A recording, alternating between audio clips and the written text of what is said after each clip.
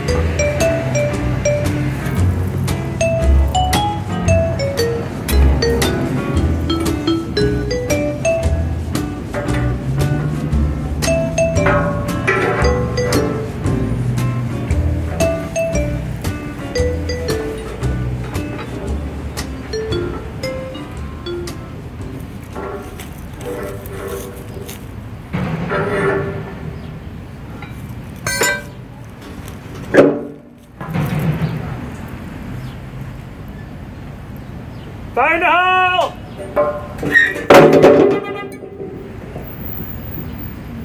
Working in this cable vault, wanted to point out some main issues here. So the purpose of a cable vault's cabling is to keep the lines above ground and run them around the perimeter. That's because people are going to be entering this vault in the future. They're going to have to put ladders, they're going to have to walk here, and so you don't want to run lines directly across the floor, like these schmucks did. Here's our coil right here that we've pulled so far from here, and we need to go into here.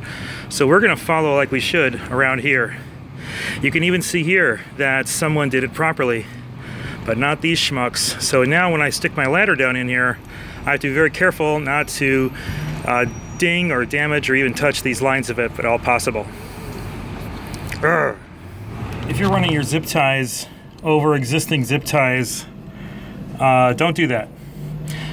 This was just a temporary one, just to hold the run in place while we pulled it, so it would follow the way I wanted to go. But this is by no means going to be the final situation. I'm going to pull the old zip tie out and run a new one. It's going to look just like this when it's done. Don't be that guy. Just stacking the zip ties. Another no-no here. This guy left pull string secured, which was thoughtful, except he left it secured to fiber optic cable. I mean, I'm sure this stuff is tough and it'll survive, but really, guys, don't tie it off to cable, tie it off to structure. Yeah, it's more work, but it's the right way to do it. So we're pulling pull strings and cable vaults, and one of them just kept coming. And I realized there was just a big pile of leftover pull string that they just left at the bottom of the vault. Not cool. This is the cable vault we just pulled all of that pull string out of. And it's already a cluttered mess in here. I don't know how well you can see that with my body taking up space. But yeah, it's not cool when you leave trash in here. It's not cool when you make it difficult for the next technician just to enter the area.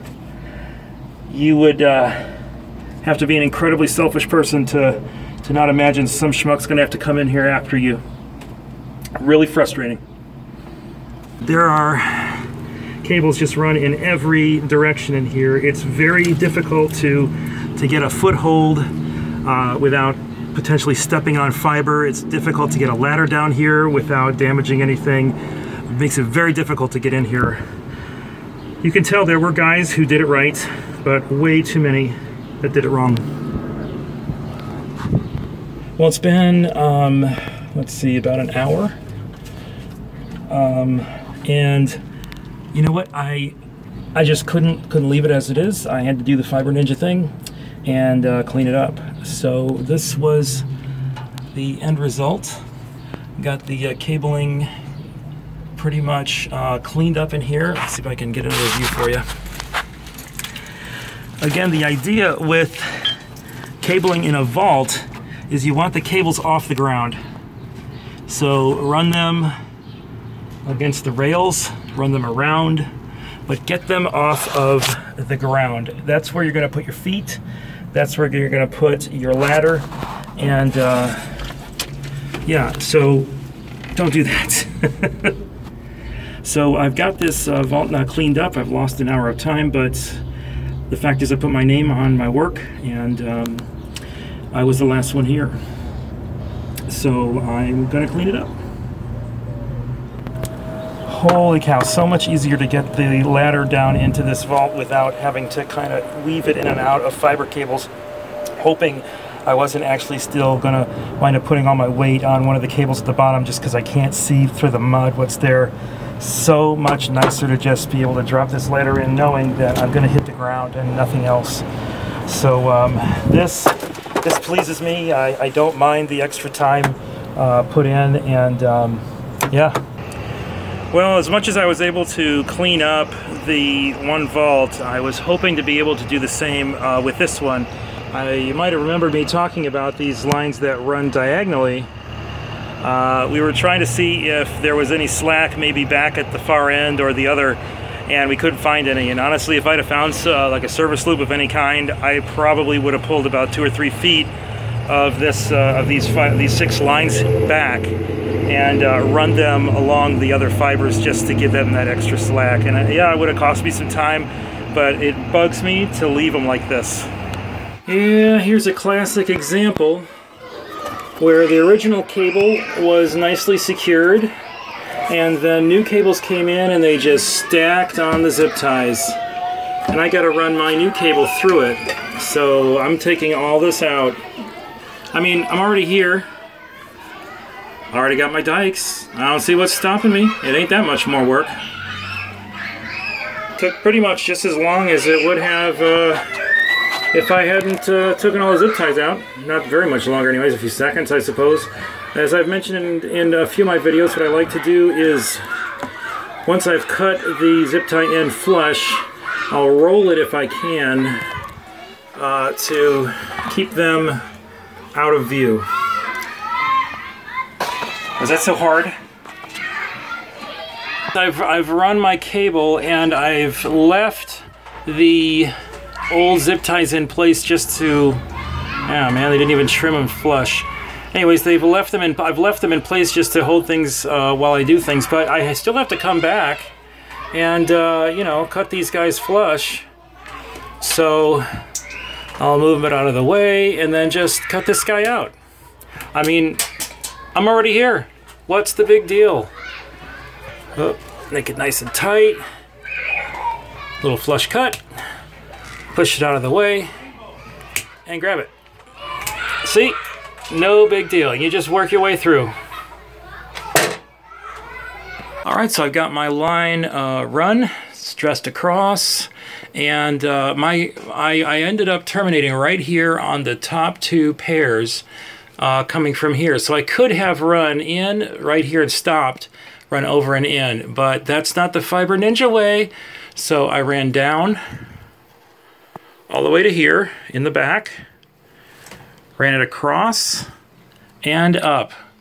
I also left, as you can see, plenty of slack and the other two pairs if needed. So I've got a service loop, I've got plenty of length if I ever need to re-terminate or relocate. That's the way you want to do it. Well, here's the finished termination at the network room here, opposite of the EMPO where this T1 feeds in. We had a lot of slack here and I didn't feel like cutting it. I just decided to spool it up. Let's see if you can kind of, yeah, there we go. And it comes out over from the conduit over there. Anyways, yeah, a couple of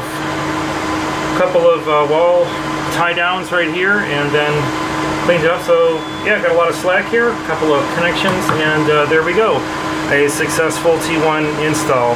My takeaway from this is being the way I am is expensive. It costs me time, it costs me money, but I definitely sleep better at night, and I definitely have more satisfaction in the work that I do, and that's a price I'm willing to pay.